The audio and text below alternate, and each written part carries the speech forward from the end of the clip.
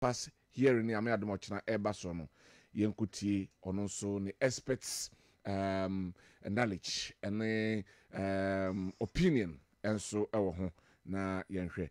Lawyer, good morning. Good morning, Cody. Lawyer, minister ho ya no pay. I don't pay them who you and run a young chattem day. And you know, if free man and I don't call Edia a CA and say, what by you with me idea about the shocking news. Yeah. And the man here more shocking cry. I don't for lawyer back home. The late of big man, the bad junior now or your lawyer, or practice was senior and bright or big man. Also, so shockingly, of free and raya. And the shock no yen free and a crowd on Cody and so say by dear Mabusa phone in Ayako. Busafo Yamamo Yako. Lene Yanyami Aduma, Ochina, and Supreme Court, any the Speaker, any Parliament, once and some. But prior to this, now, Kratebia Benama Bontia, HSA, Speaker, essay the air coso, or nothing, I mean, Mochana, the Okono. Enyadia and I say we filing against that meaning a honor mukakra. Oh, okay. Young chatty for a wide break till an operator break. Now, young kayati for say for some time now, I said, me shall say, no, I did back one, not be me dinner swa, me boom, and say, there's a court process. Now what you say, we should see him no. Kwaya, ye fast why ye disable wouldn't put say near quine papa swa. And I'm also to the sober saying court, no I file a process and say, court no answer, not onset it aside. The process now, ye the best ever one, every year one. And to rest to see a sorry, our lawyer for Speaker of Parliament.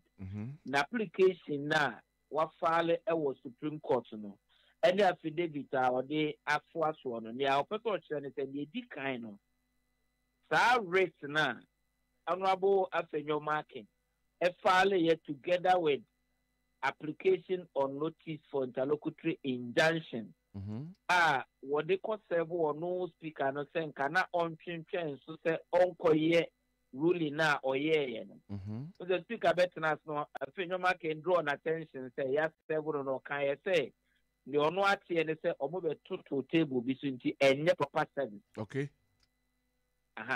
And it is over and document to be a circulate a speaker any parliamentary service no extra letter and the process no can say or more returning the service of the main rate on the speaker because more than year almost say and to say or money just say a pursuant to constitutional arrangement for service of process, whether criminal or civil, on the Speaker of Parliament or a member of Parliament, Wakoya is say a mandate, and I will say a best process there is several other on the Speaker or member of Parliament. Okay. And to the extent said date normally that process no buy not end the Monday, not 88 years to say no soon see and a parliamentary service for no ING process. But don't we say Emra Quine so be best several. Na ebi akwanya offer so asevo no bo se won ti asientino ono de process na to a reasonable distance what could prove service law no say you don't write say one kind service you take steps. Okay.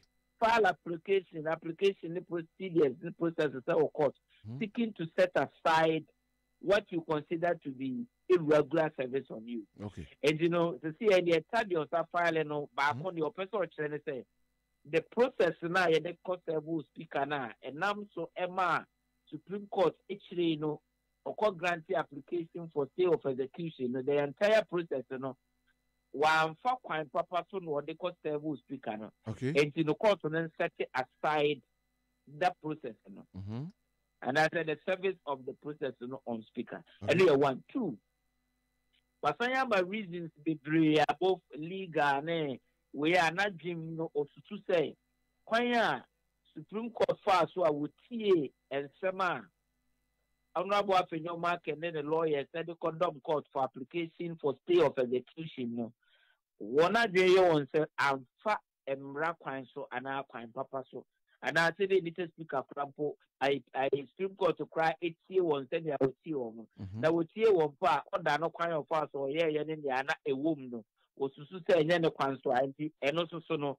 Supreme Court to sign on set aside on one Casan order now. Or the my now was the order no my consequential order. Consequential orders in the business, and one file, 5 16 and file one process. Nanka send the bay out over when we did 10. But issues we in our raising fundamental issues are go to the core of the issues Nankasa, Nkaobe, and Robert Transit, and no. And in Tuberia, Attorney General for they were filing on processes.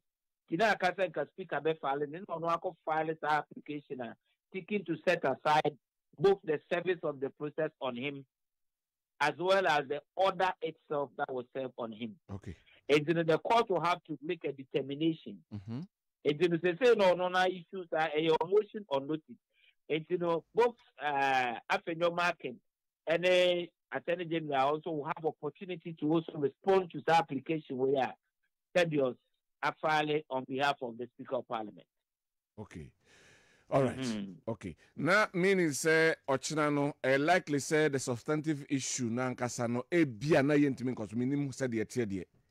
Yes, I'm happy say we use the word bia. Because say okay, we call you number Supreme Court. Yes, say Ochina about let's leave it to the Supreme Court. Now say non-compliance with the directive by the Supreme Court to file processes be. And they say we know to application we know a fundamental to processes now will be filing.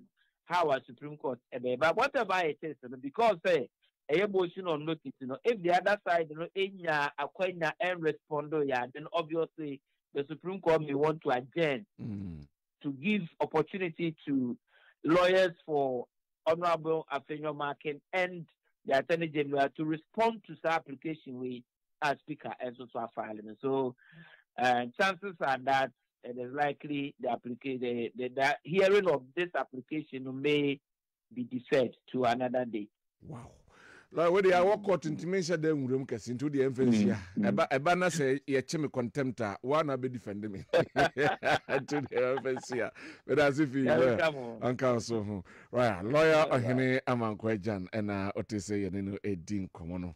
Right of our infancy yem pass yem yemfa pochum ho. So what